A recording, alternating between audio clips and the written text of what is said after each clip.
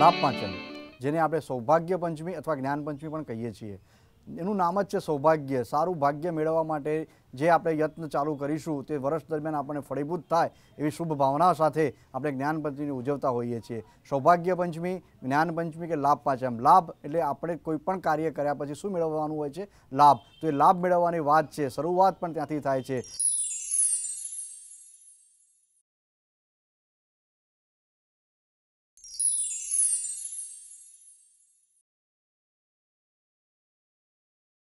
જે લોકો નવો ધંધો ચાલુ કરવા જઈ રહ્યા છે એ લોકોએ પોતાના દુકાન અથવા પોતાની જગ્યા ઉપર પંચમહાભૂતનું સ્થાપન કરવું જોઈએ, પંચાયતનું સ્થાપન કરવું જોઈએ. પંચમહાભૂત એટલે અગ્નિ, પૃથ્વી, વાયુ, જલ, આકાશ. આપણે સ્વસ્તિક કરતા હોઈએ છીએ, સ્વસ્તિક જે 5 જે ચાંદલા કરીએ છીએ તે પંચમહાભૂતની એક પ્રતિભૂતિ અથવા પ્રતિક રૂપે આપણે કરતા હોઈએ છીએ. તો સૌ પ્રથમ આપણી દુકાન જે ઓપનિંગ કરતા હોય, નવી હોય કે તમારી જૂની દુકાન છે જેની શરૂઆત કરતા હોય છે ધંધાની, એને સૌથી પહેલાં સ્વસ્તિક કરીને 5 ચાંદલા કરી અને એની શરૂઆત કરવાથી તે જીવનની અંદર શુભ અથવા આવનારા વર્ષમાં શુભદાયી નીવડે છે.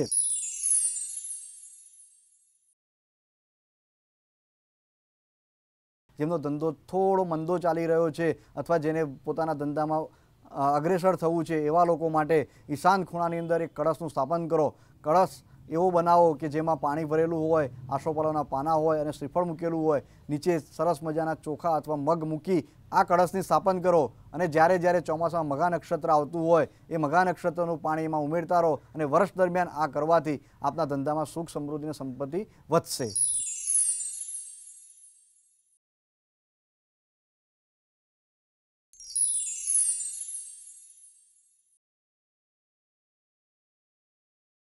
સૌ પ્રથમ આપ એક લાલ કલરની પોટલી લો, જેમાં 5 ગોમતી ચક્ર નાખો અને હળદરનો ગાંઠિયો નાખી અને ભગવાન શિવ અથવા ભગવાન ગણેશનું પૂજન કરી તમારા દુકાનમાં પ્રવેશ કરતા, ઓફિસમાં પ્રવેશ કરતા અથવા કંપનીમાં પ્રવેશ કરતા જમણી સાઈડે તેને લટકાવી દો.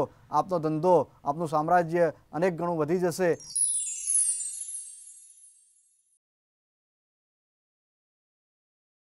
આપ સૌ પ્રથમ એક કળશ લો, એ કળશની અંદર પાણી ભરો, એમાં સવા રૂપિયો નાખો, એક ખારેક નાખો અને એની અંદર આસોપાલવના પાન મૂકી, શ્રીફળ મૂકી અને તમારે મંગળ કળશ કહેવાય જેને, એ મંગળ કળશ ઈશાન ખૂણામાં સ્થાપન કરો. જેનો ફાયદો આપને એ થશે કે તમારા ઘરમાં રસોડું ખોટું છે, તમારા ઘરમાં ટોયલેટ ખોટું છે કે તમારા ઘરમાં બીજી કોઈ ઈશાન ખૂણાના પ્રોબ્લેમ છે અથવા વાસ્તુદોષ કોઈના કહેવાથી તમારા ઘરમાં લાગી રહ્યા છે તો એ વાસ્તુદોષનું નિવારણ પણ થઈ શકશે. તો લાભ પાંચમના દિવસે આ ઉપાય અચૂક કરશો તો ગૃહસ્થો સુખ, શાંતિ અને સમૃદ્ધિ પામશે.